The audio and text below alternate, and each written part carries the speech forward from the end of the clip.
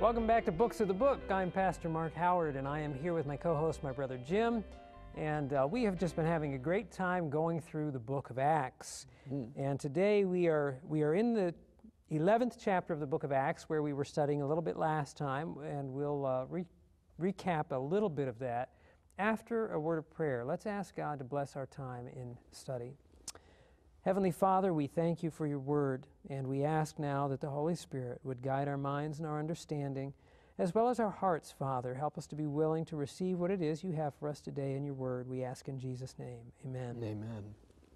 Now, Jim, last time you recall we were talking about the conversion of the household of Cornelius, which in and of itself is a miraculous thing. Yes, it wasn't just Cornelius, but his household, and it tells us the kind of person he was, that just like Abraham led his household after himself, here Cornelius is a man who has that impact over his home, that influence, and uses his influence for the Lord. And so should we in every one of our homes. Our homes should be reflective of the will of God. Now, toward the end of that story, we find that Peter, after Cornelius and his household are baptized, and you would expect that the people would be excited, and when Peter tells the other brethren, they are upset with him that he has gone to the Gentiles, until Peter recounts the whole story of how God led that experience. And he says, and we read this last time, we're going to read it again in chapter 11, verse 15, Peter says, "As I begin to speak, the Holy Spirit fell upon them as upon us at the beginning." And then he says in verse 17 rather, "If therefore God gave them the same gift as he gave us when we believed on the Lord Jesus Christ, who was I that I could withstand God?" Now this was a powerful evidence to the church there and to Peter himself. Yes.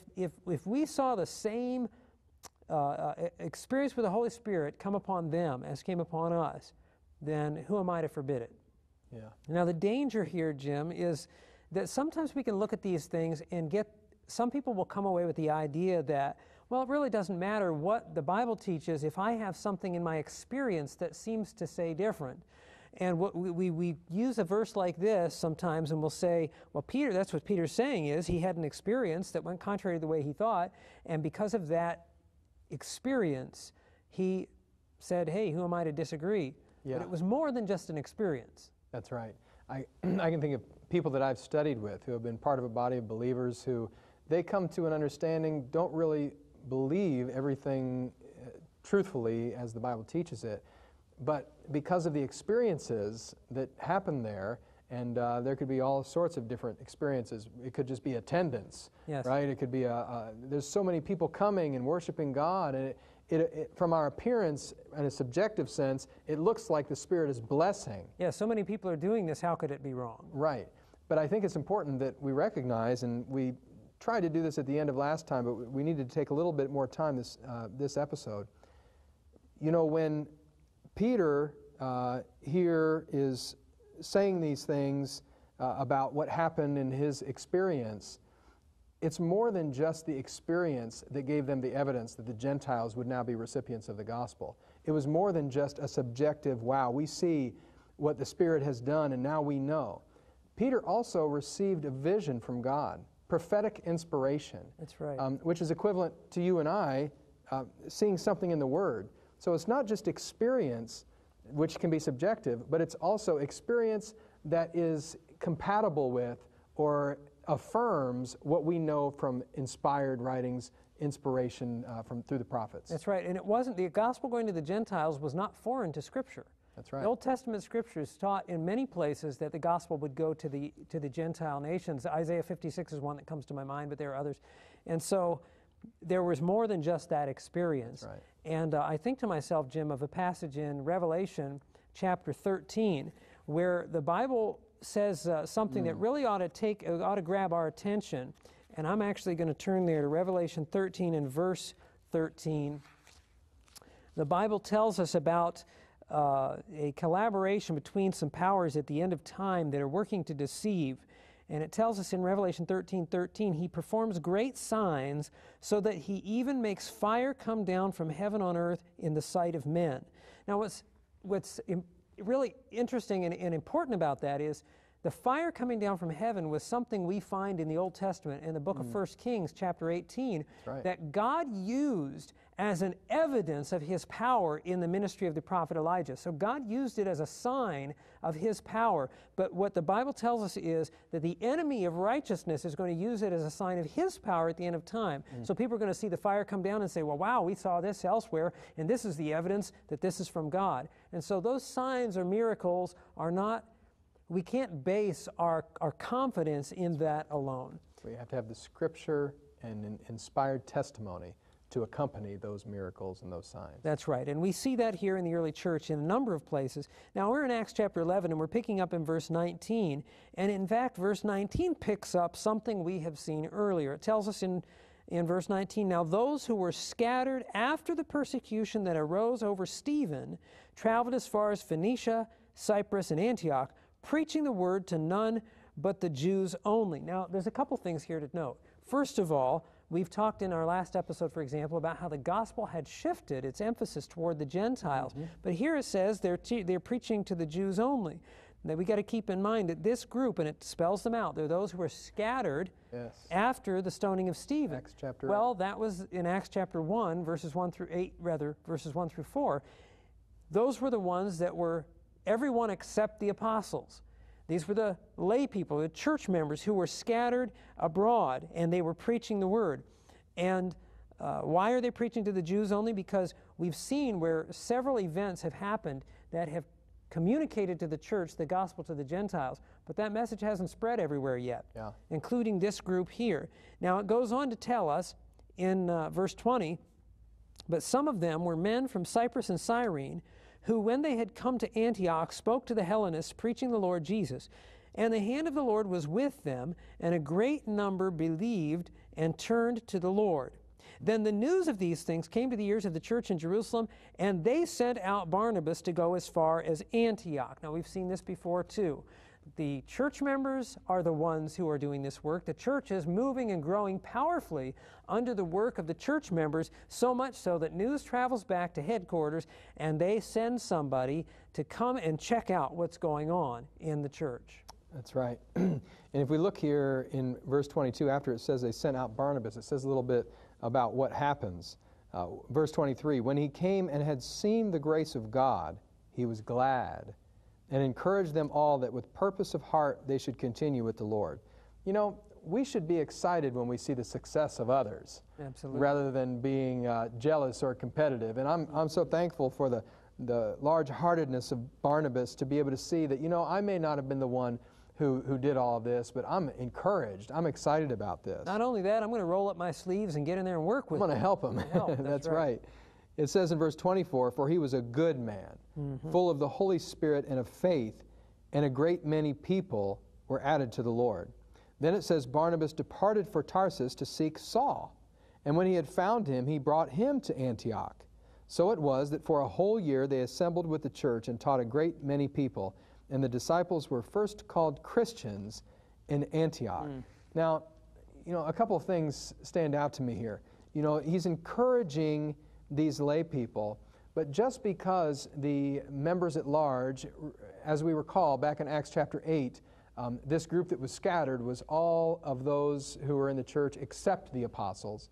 So all of these, you know, church members who are not in leadership are the ones who are spreading the word. They're here now spreading the word in Antioch. But the leaders still have a role to play. That's right. And they are to cooperate with these lay people, but their role is a little bit different than what we often see today. It appears that their role is almost like that of a foreman who ensures that the work is being accomplished and that help is being given, and work is being provided, but not necessarily doing all the work themselves. So Barnabas and Paul, they didn't do all the work themselves, but they were orchestrating the work. They were helping to manage the work. They were encouraging the work. They were resourcing the work, all of those types of things. But then there came a time when their teaching abilities and qualities were going to be needful too. And so they're pulled into the mix and spend a whole year teaching the people. So, you know, these lay people brought them to an understanding of Christ and conversion, and the church was growing. But then to get a little more depth, these leaders came in and added some teaching. And it's amazing that in this passage, it says that the disciples were first called Christians in Antioch. You know, it takes me back up to verse 20, where it says that some of them were from Cyprus and Cyrene, etc. And it finishes saying that they were preaching the Lord Jesus. That's right. So everywhere that these church members went, they were proclaiming. And as we've said before, preaching is not standing behind a pulpit. Right. But preaching is simply sharing the Word, sharing what God has done for you in the Word, how He has convicted your heart. And so here we find that these early believers were sharing the Word so much, and they had Jesus on their lips so much, that they said, oh, these Christians, these Christians. That was a slur. It was a negative because of how how fanatical they seemed to be about Jesus. But they liked it. I think and they we did. still do. Call Yes, me we a do. Christian. Praise the Lord for it. That's right. Well, we segue, and verses 27 to 30 just kind of segue into chapter 12, and it brings up a couple interesting points. It says, in these days prophets came from Jerusalem to Antioch, and talks about one of them, Agabus, foretelling a famine. And then verse 29 says, the disciples, each according to his ability, determined to send relief to the brethren dwelling in Judea. So we see that spirit of sacrifice. It's important to note, as we have earlier, that you know, in the end of time, the book of Revelation speaks of a remnant. That is, that God's church at the end of time will be a portion that will be like what we found here in the beginning. So Acts gives us a model, and we found prophets in the early church right here, and the Bible says that one of the characteristics of God's last day church is the gift of prophecy. That's right. We see the spirit of sacrifice. We ought to see that today in the church too. We ought to see that in our own lives more often. And that leads us then into chapter 12, where we see that Herod is not happy with what is happening here among the church. No, not at all. If you look in chapter 12, beginning with verse 1, it says, now about that time Herod the king stretched out his hand to harass some from the church. And then it goes on in verse 2 to say, then he killed James, the brother of John, with the sword. Now, this is some major harassment, but I think it's noteworthy here that when it talks about harassing some from the church, you know, when we become Christians, there is no way that we can escape. If we're going to be true to God, That's right. there's no other way that we can escape being harassed in one form or another. Ridicule, misunderstanding.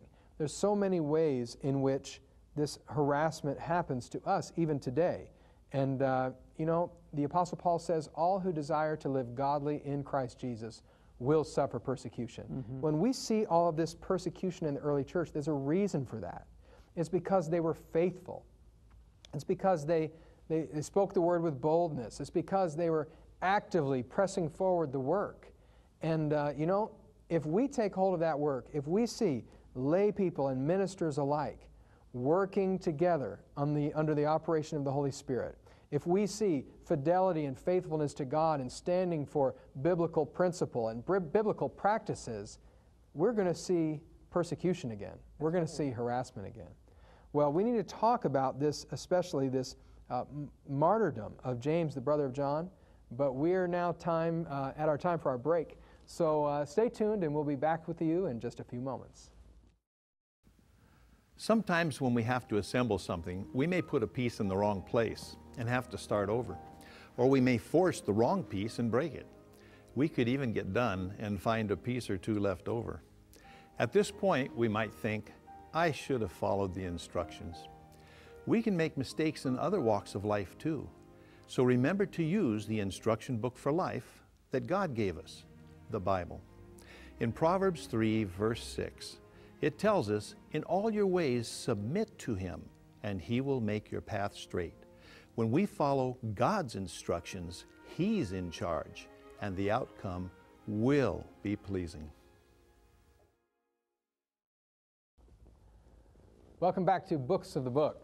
Before the break, Mark, we were looking at Acts chapter 12, where it said that Herod the king stretched out his hand to harass some from the church. That's right. Even going so far as killing James, the brother of John, with the sword. This was the first one of the apostles now who was met with death in the new church. That's right. And in verse 3, something very interesting is brought out. It says, because he saw that it pleased the Jews, he proceeded further to seize Peter also. So clearly the reason for this was not because of Peter doing something wrong, but political reasons. He saw that there was favor he was gaining with the Jews, and wow, if they were happy about that, well, what will they do when we get the great apostle Peter? Right. So you continue, and it says, now it was during the days of unleavened bread, so there would be many people around.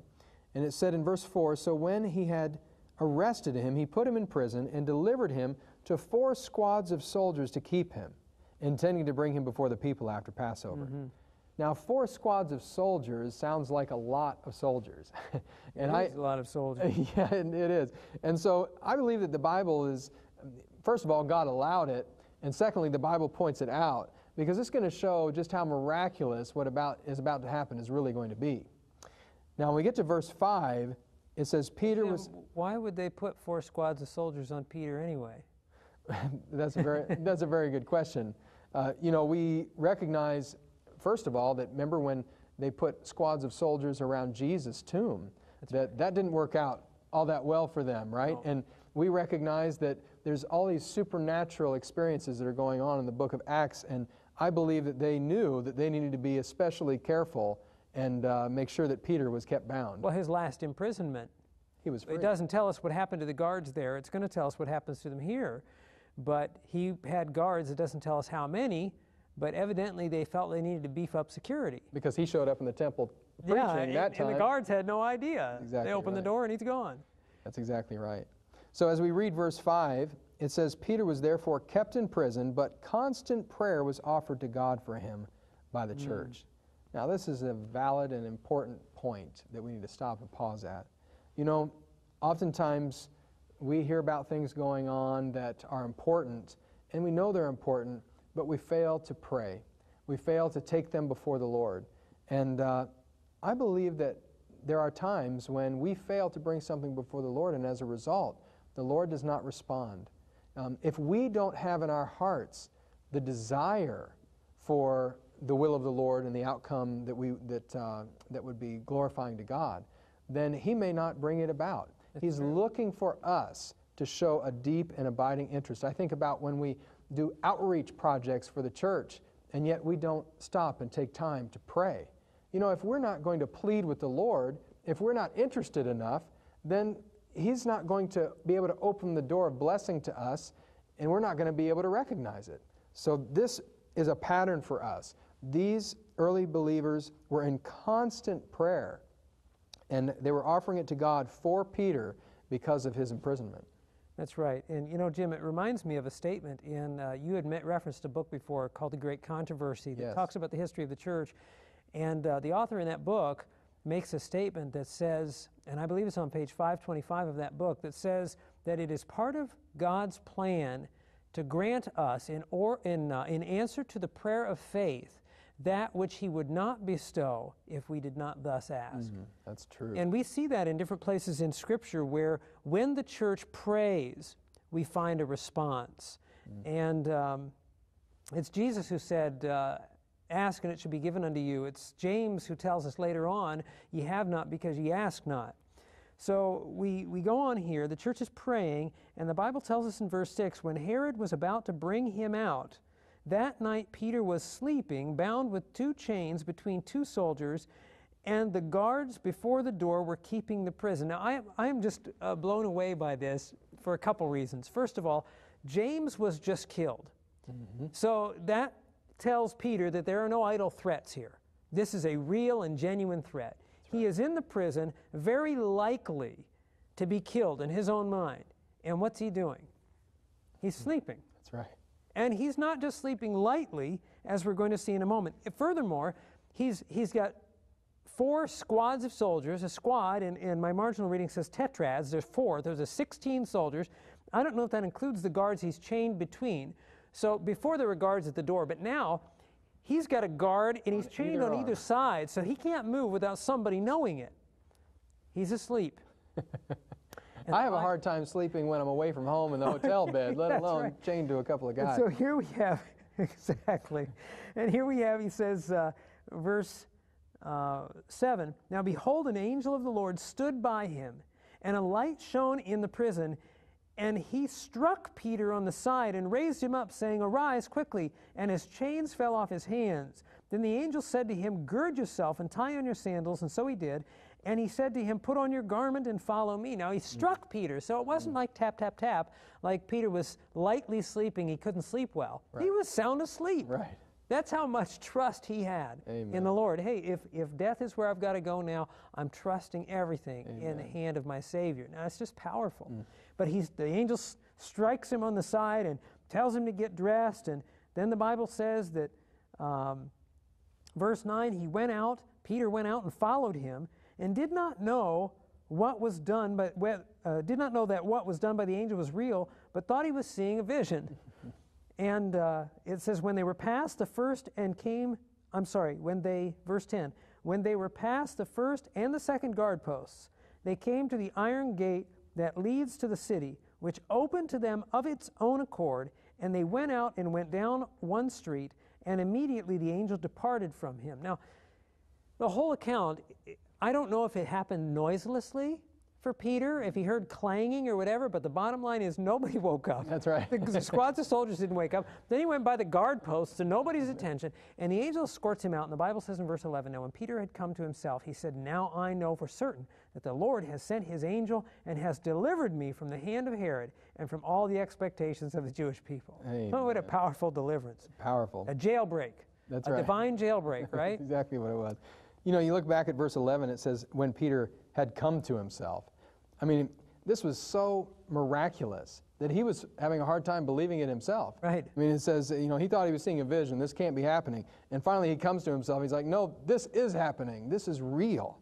And his surprise is shared by those that he now comes to see. That's right. Because if you keep reading, it says in verse 12, so when he had considered this, he came to the house of Mary, the mother of John, whose surname was Mark, where many were gathered together praying. Mm-hmm. There they are, gathered together praying. Which had a lot to do with his deliverance. That's exactly right. And as Peter knocked at the door of the gate, a girl named Rhoda came to answer. When she recognized Peter's voice, because of her gladness, she did not open the gate, but ran in and announced that Peter stood before the gate. This is a pretty funny story. Rhoda comes to the gate, and you know, she hears Peter, and oh, it's Peter. And instead of opening to him, he's waiting. She flies back to talk and tell everybody else about it. So he doesn't know what's going on. He's knocking, no response. Makes me think of the woman at the well who left her water pot. Yes. And you know what grabs me here, Jim, is the joy that comes through God's blessings. That's God right. blessed them with this deliverance of Peter. And I don't think we do enough rejoicing for the blessings of God. The woman right. at the well, Jacob's well in John 4, left her water pot. She came there to draw water. She forgot all about it. She Right. went her way rejoicing. And so we see here with Rhoda. It reminds me of that song, turn your eyes upon Jesus, look full into his wonderful face, and the things of earth will grow strangely dim in the light of his glory That's and grace. right. The things of earth, whatever it is, whatever common things they are, when a revelation from God comes, everything else pales in significance. That's right. So we see here in verse 14, it says that she recognized Peter's voice. She ran in to announce that Peter stood before the gate. And then in verse 15, but they said to her, "You're beside yourself." Yeah. Okay, so now they don't believe You're it either. crazy. Yet she kept insisting That's that what they told the women who went to find the body. He came back, he's risen. You guys are crazy. No, he isn't. That's right, exactly. We won't say what that has to, comment on what that says about men and their faith sometimes. Please don't. Let's move on. It says, but they said to her, "You are beside yourself." Yet she kept insisting that it was so. So they said, well, it is his angel. So they're thinking, well, it must be his angel.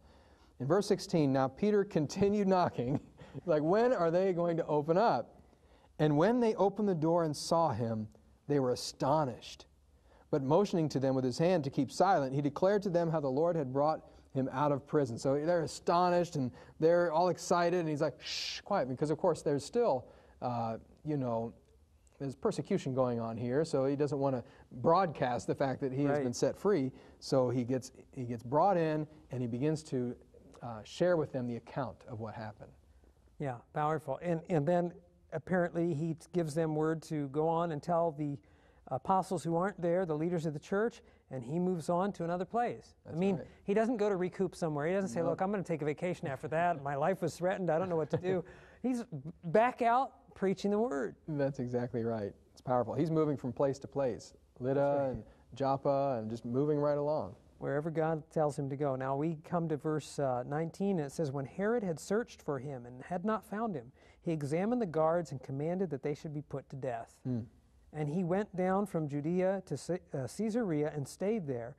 Now Herod had been very angry with the people of Tyre and Sidon, but they came to him with one accord, and having made Blastus the king's personal aide and their friend, they asked for peace because their country was supplied with food by the king's country. So on a set day, Herod, arrayed in royal apparel, sat on his throne and gave an oration to them, and the people kept shouting, the voice of a God and not of a man.